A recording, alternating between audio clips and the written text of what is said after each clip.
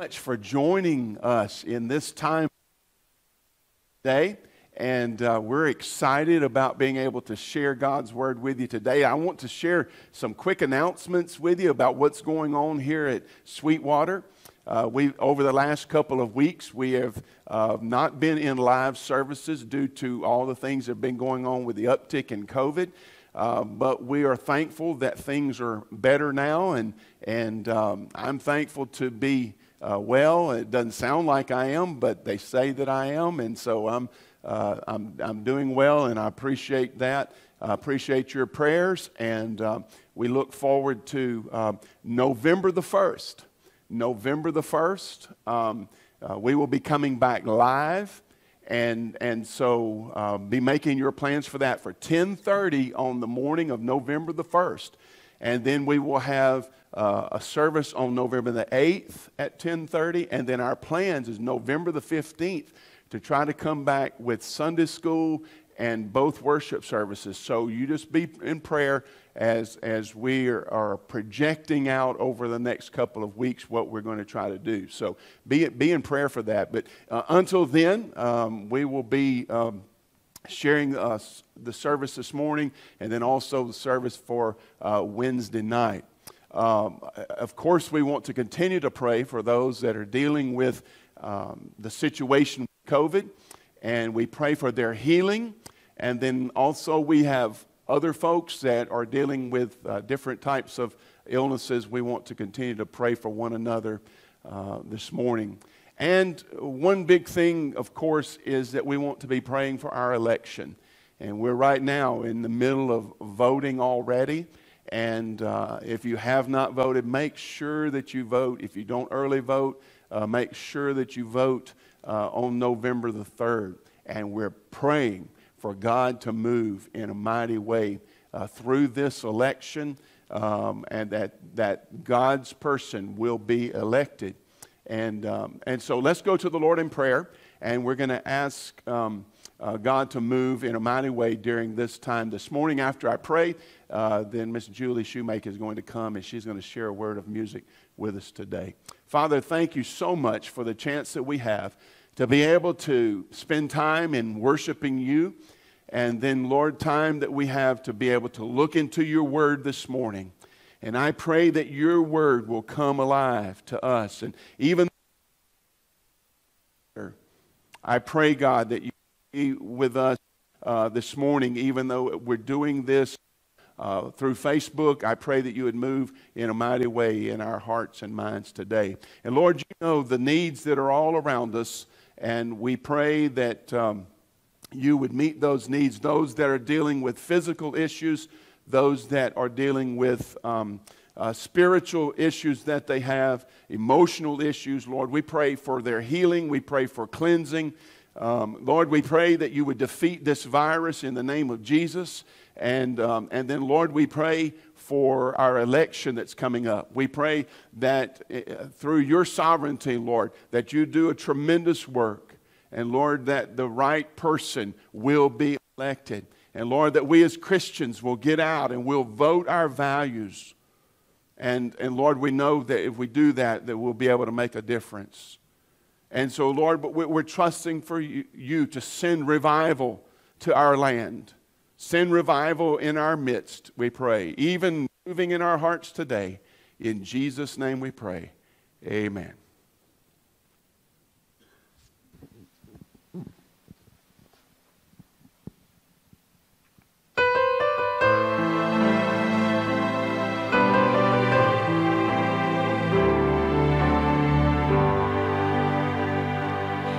He that dwelleth in the secret place shall abide underneath his shadow. They that seeketh his face, there in the midst he will be also. He longs to be in that dwelling place with you.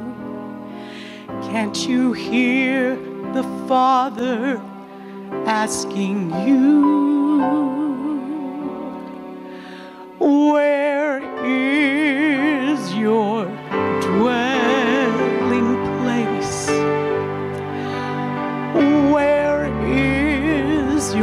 heart?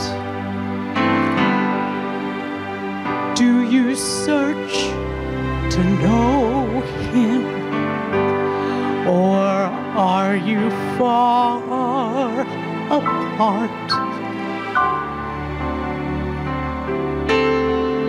The Father waits for you, and He longs for your embrace. Tell me, where is your dwelling place?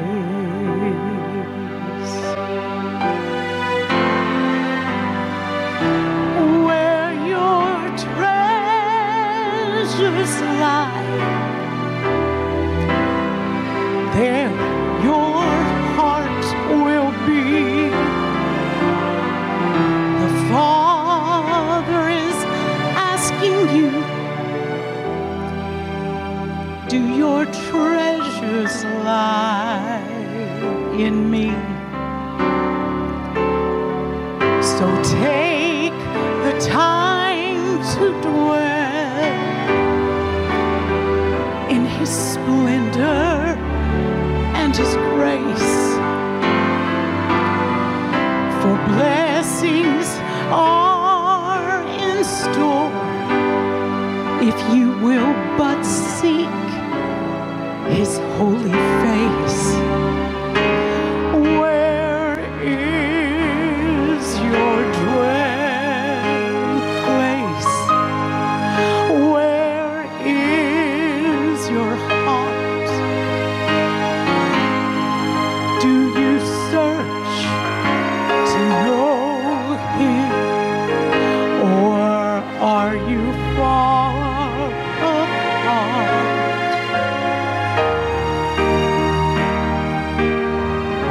Father waits for you, and He longs for your embrace.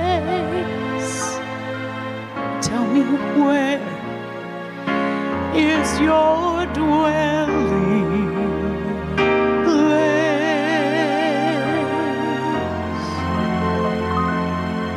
Tell me, where is your dwelling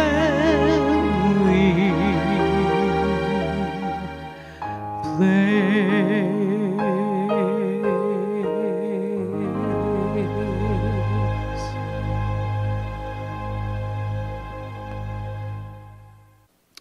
Amen. Thank you so much, Miss Julie. We appreciate you sharing that with us this morning. Isn't it the most wonderful thing to be able to know that we have a dwelling place with the Lord Jesus, that we can dwell with Him and He desires to dwell with us, and we can have that intimate fellowship with Jesus. And so I'm excited about being able to share with you this morning as we conclude our thoughts that we've had over the last few weeks regarding growing up and dealing with adversity.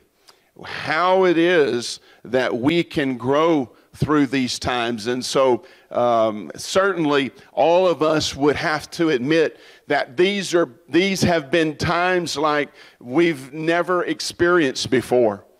We think about what 2020 has brought our way, what we've dealt with individually, what we've dealt with as a community, a church, what we've dealt with as far as our nation is concerned. And so certainly we need to be continuing to pray and lift one another up. But God wants to do a work in this time in our life like never before. And so today we're going to be thinking about, as we conclude these thoughts on adversity, we're going to be thinking today about growing up through adversity. How is it that we need to grow? What is it that God wants to do in our lives? What should we be thinking about as we go through adversity?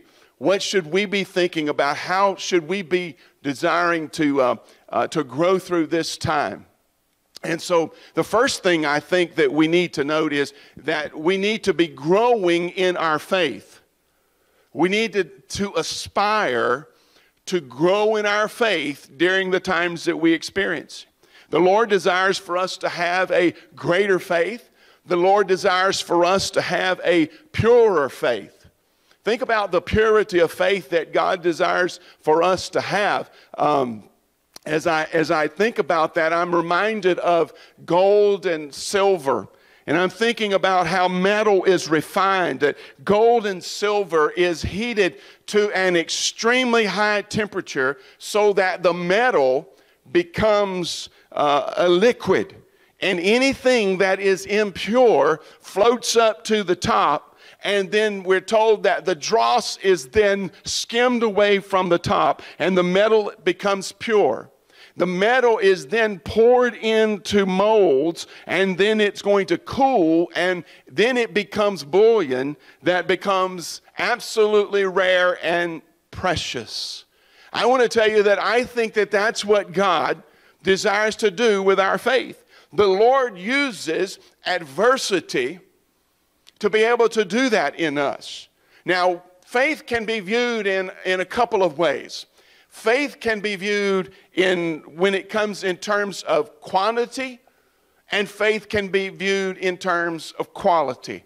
When you think about what the Word of God has to say, we're reminded that faith, when it comes to quantity, is referred to, Jesus referred to it many times, is how can you have such little faith?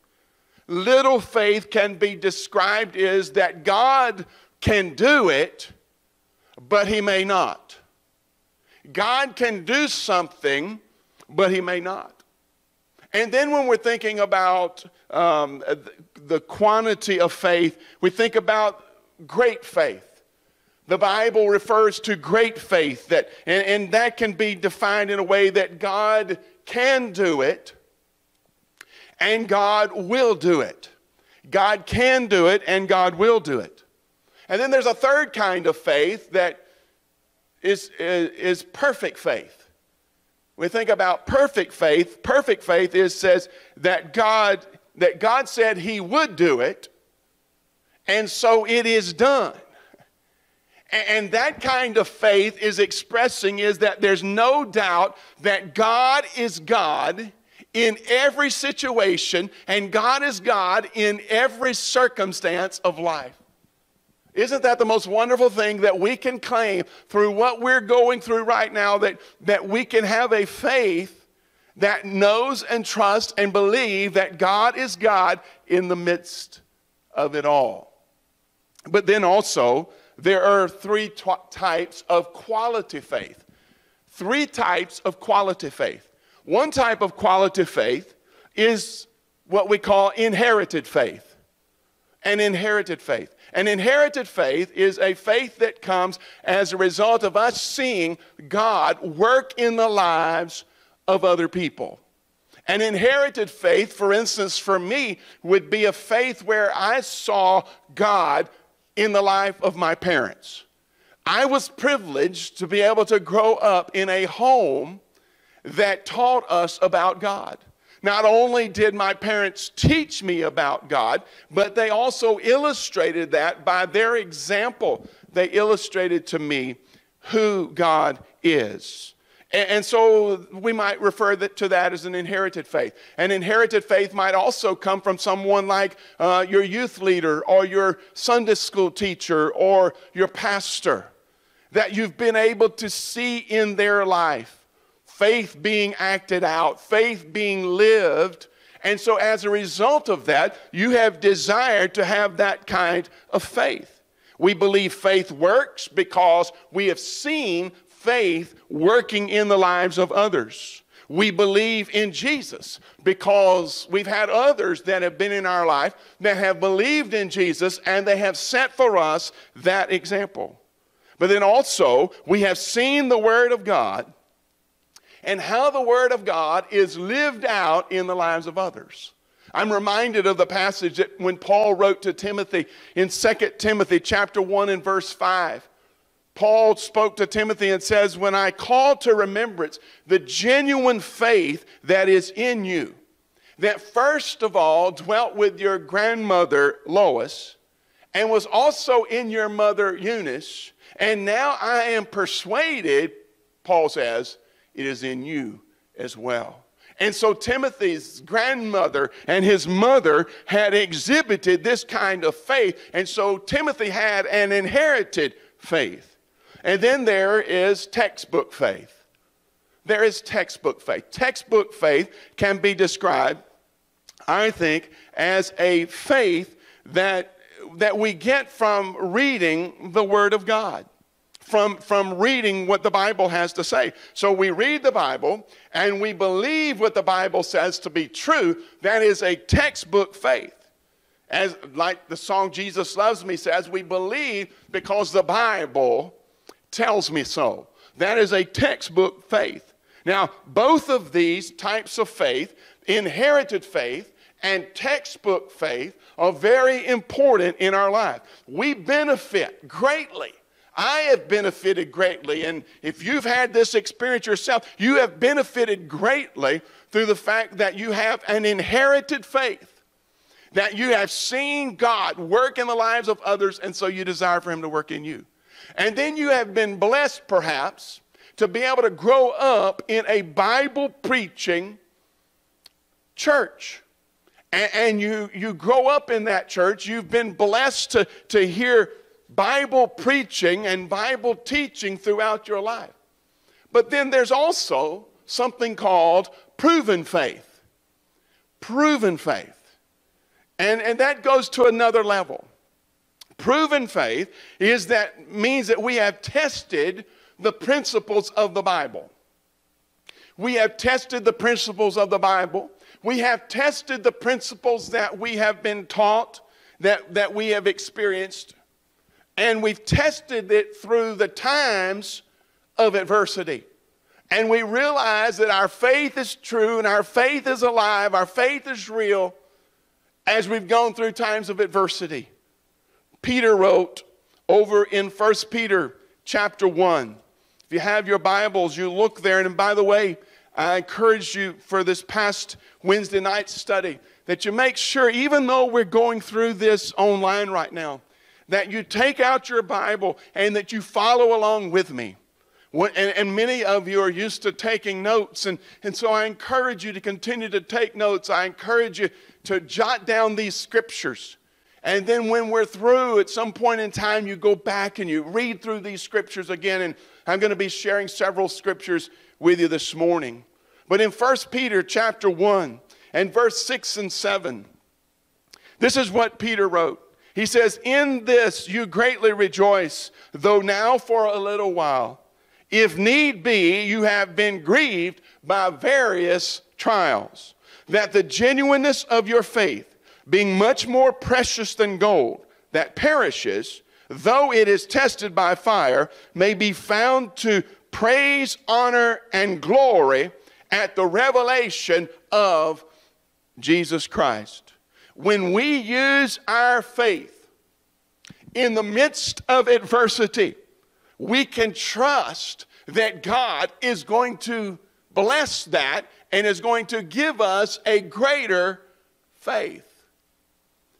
Elijah is an example of someone who had a proven faith. Think about the story of Elijah just for a moment. There was a time during a time of famine that God told Elijah, "I want you to go to the brook Cherith." Now, you don't find Elijah questioning God. You just find Elijah following and doing what God told him to do. He told him to go to the brook Cherith. And he would experience there while he was at that brook that God would bring meat to him. He would have fresh water flowing from the brook. The meat would be brought to him by ravens. And so every day when Elijah went about his business there at the brook, he was taken care of. He was trusting in the Lord. He had a proven faith. And that proven faith went on to another level where the brook dried up.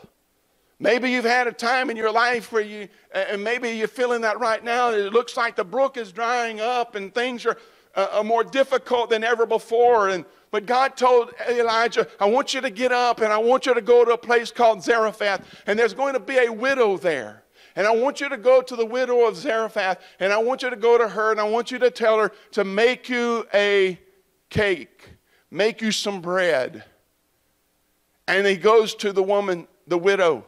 The widow says, when he asks her what you're doing, she says, I'm collecting sticks to be able to have a fire so that I can use the very last of my flour, the very last of my oil, to provide for me and for my son, and then we will die, because that's all she had.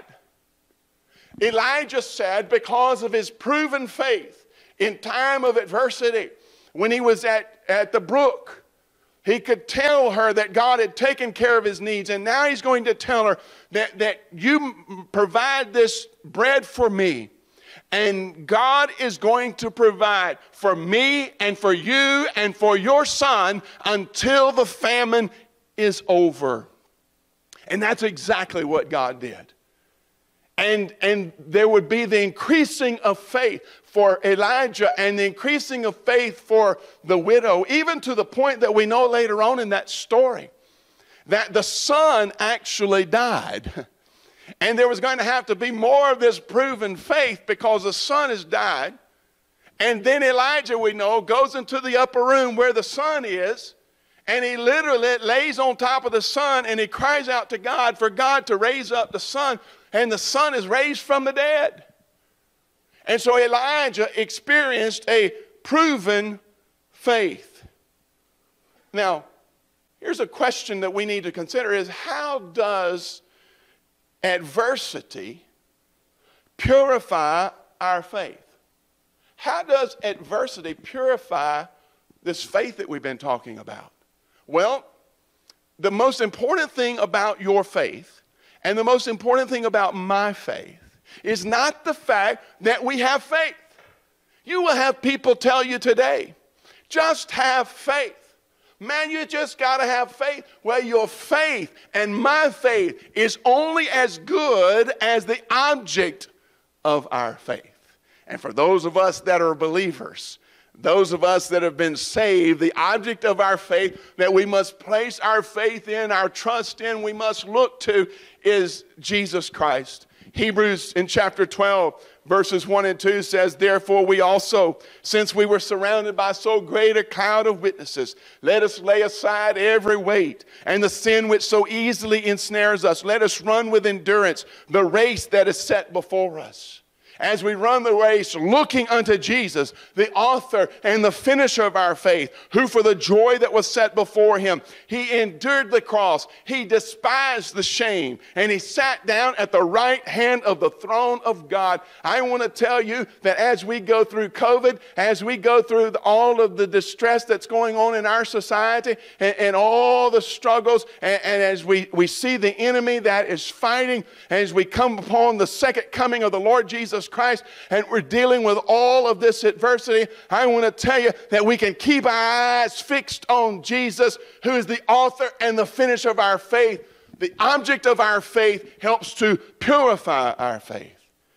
Faith is only as valuable as its object. And Jesus is pure. And because Jesus is pure, then Jesus can purify our faith as well. Adversity strips away things from us. Adversity strips away things, everything but Christ in our life. In adversity, what we realize is that nothing satisfies but Jesus. As we're going through all of this, and whether it's this that we've been going through over the last year, or it's other things that's going on in your life. You got other things that's going on that's brought more adversity than this virus has for you, perhaps. Or the things that's going on in our society. Adversity strips away everything but Jesus. And what you find is, what I have found is, when I've gone through adversity, is nothing is secure except Jesus. Do you know, I think you do, Our money can be lost just like that. We can lose our financial portfolio just like that. Money can be gone. Have you noticed in times in your life that friends will desert you? Maybe even a spouse desert you. Our houses can go up in flames. Our marriages may end in divorce. But Jesus, oh, I love that.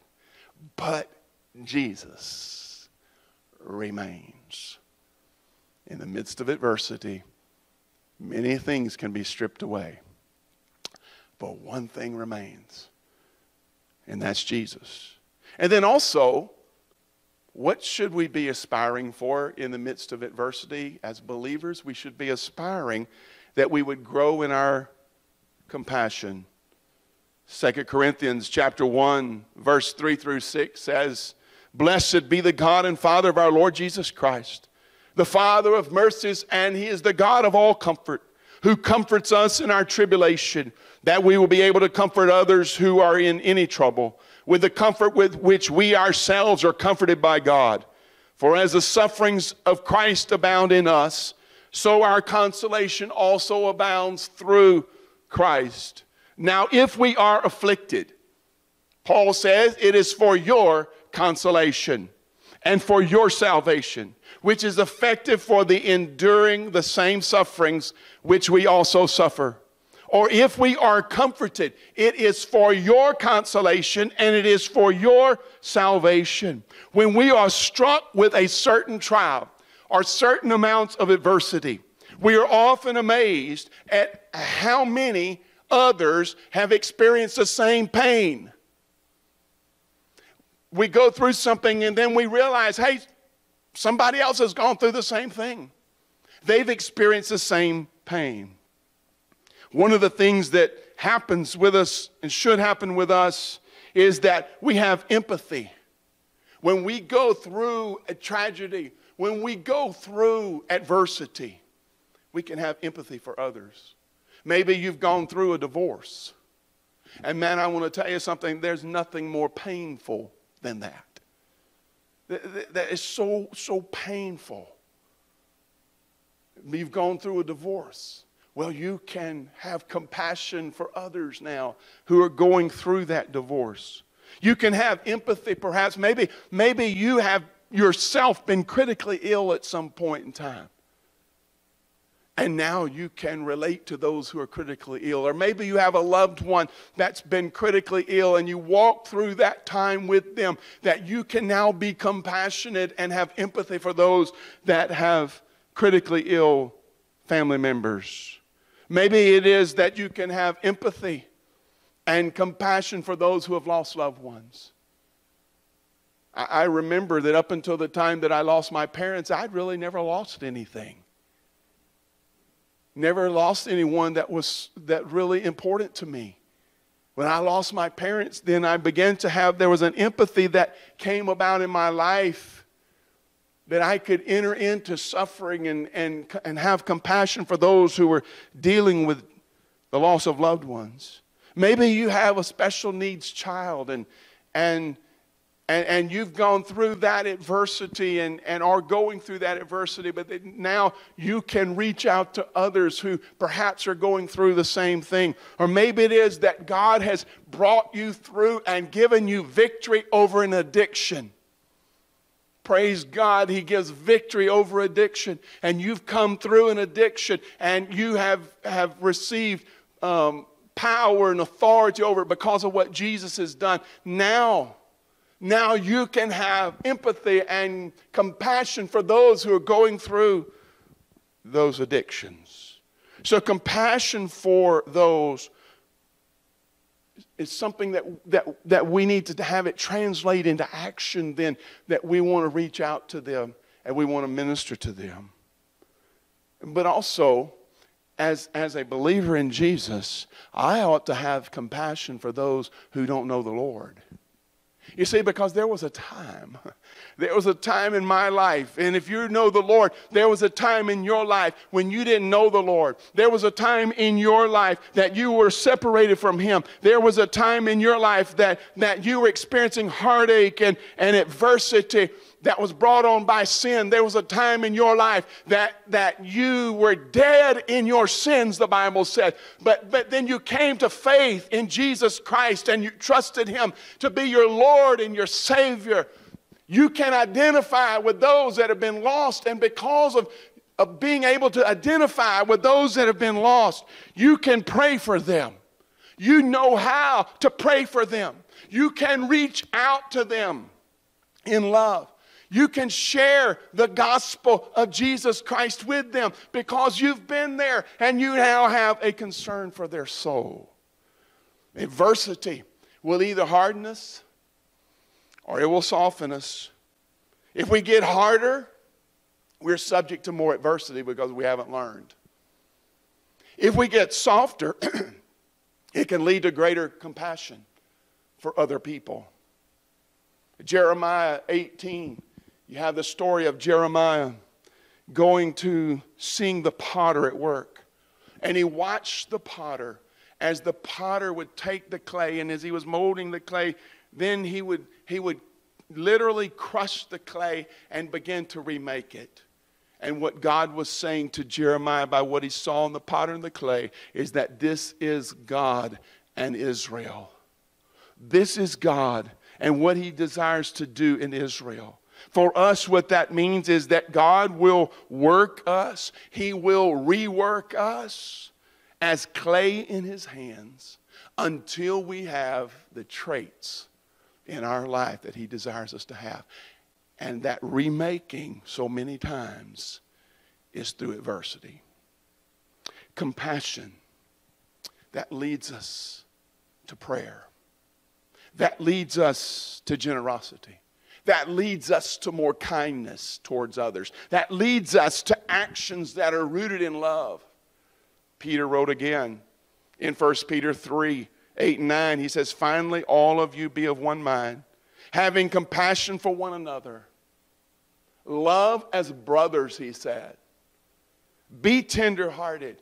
Be courteous. Not returning evil for evil or reviling for reviling, but on the contrary, blessing, knowing that you were called to this, that you may inherit a blessing.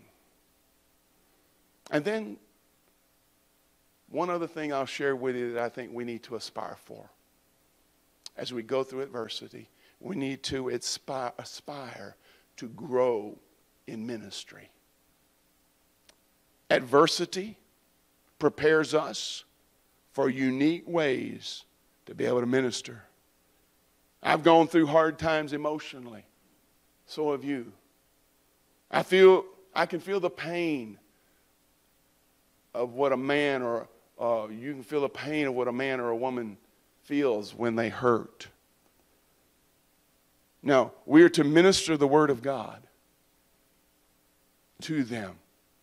And in order to minister the Word of God to them, we need to know the Word and we need to know how the Word of God applies.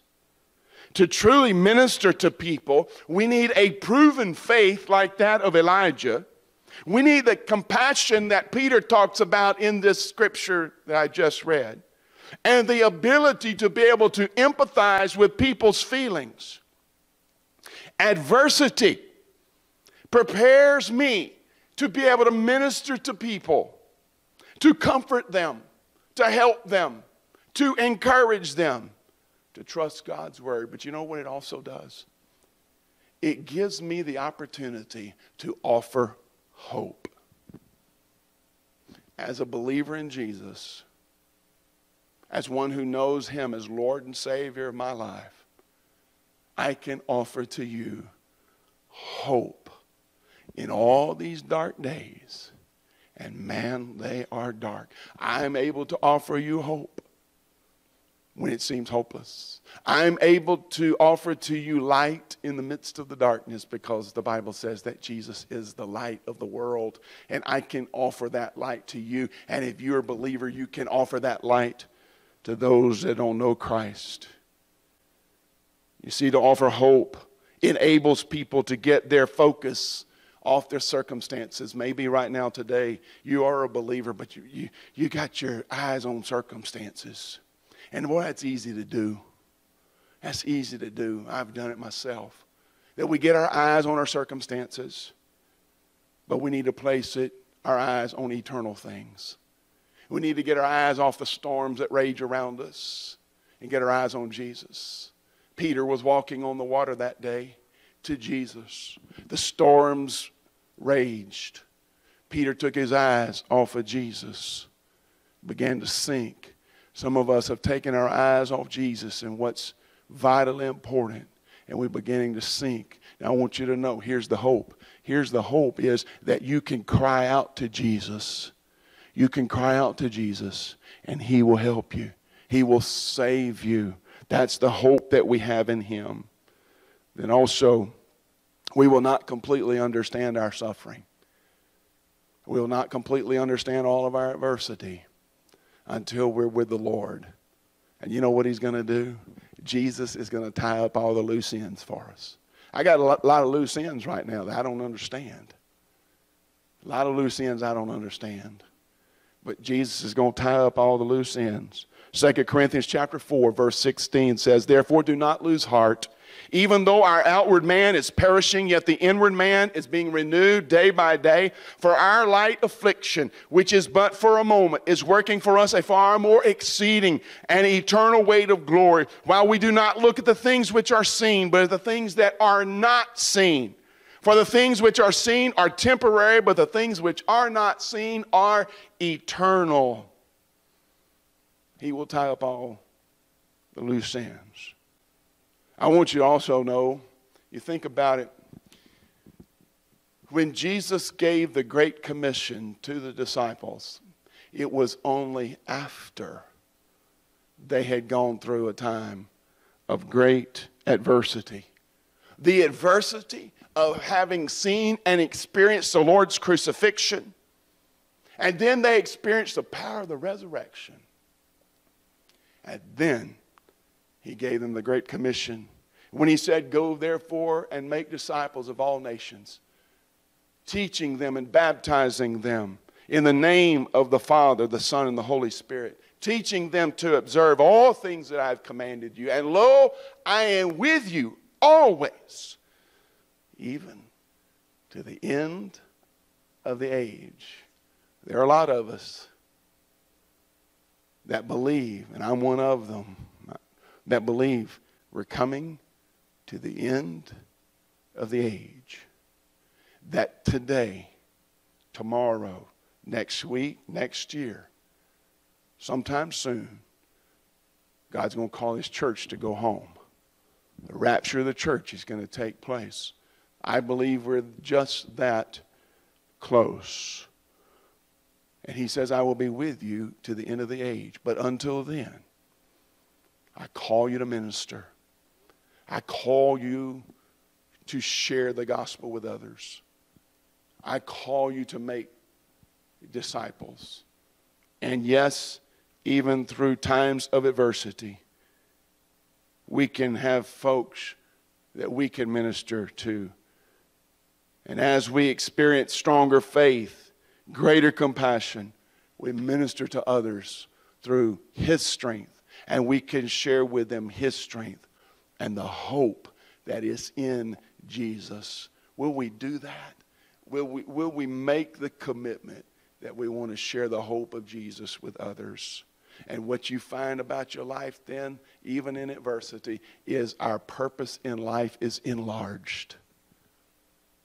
When you just feel like the world's coming down on you, but when you trust in the Lord and you grow in your faith, you'll realize that He has a greater purpose for you and for me. I want you to bow your heads right there where you are at home. If you're driving right now while you're listening to this, perhaps, maybe you're listening to it on Facebook right now while you're driving, don't bow your head. But pray. Pray with me right now. Will you pray, "Lord, Would you use the adversity in my life to prepare me to minister comfort and encouragement and your word to other people? Let's think that again one more time. Lord, use the adversity of my life to prepare me to minister comfort and encouragement and your word to others.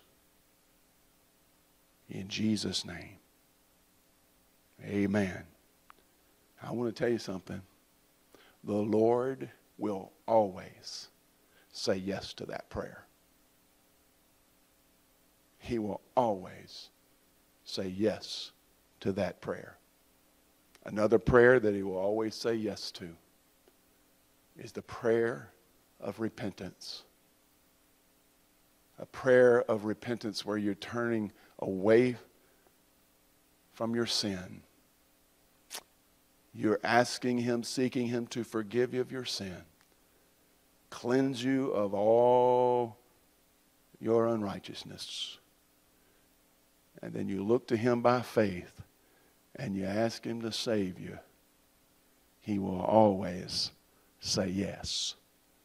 There's some of you out there right now, you've never trusted in Jesus to be your Lord, your Savior. Right now, would you repent of your sins?